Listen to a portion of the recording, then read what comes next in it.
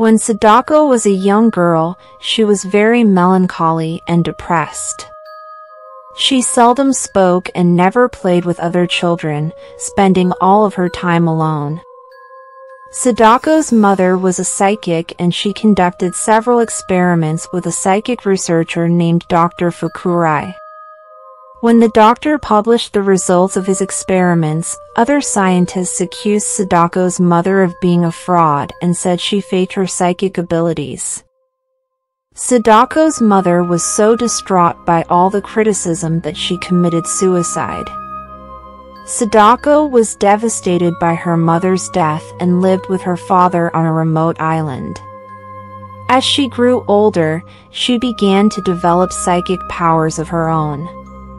When her father learned of her psychic powers, he brought her to Dr. Fukurai in Tokyo. The doctor forced Sadako to participate in many experiments that involved using her mind to make words and images appear on photographic film.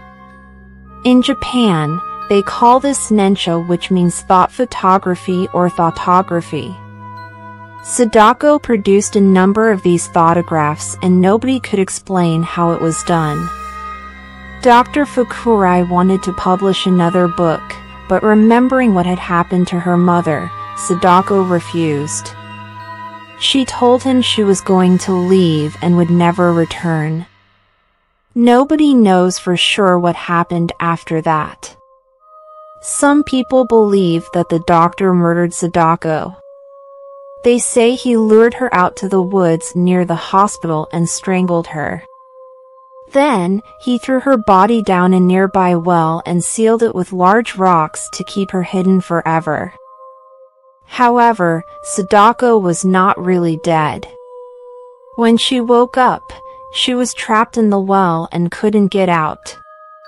She attempted to escape by scaling the walls but failed every time, breaking off her nails and fingertips in the process.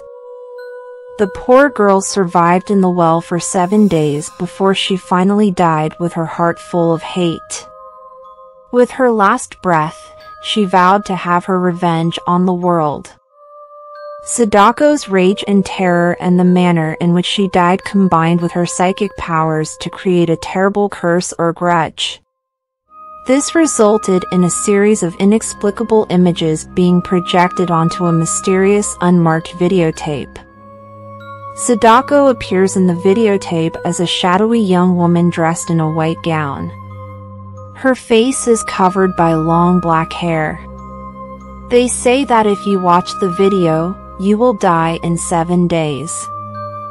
The only way to avoid the curse is to make a copy of the videotape and give it to somebody else.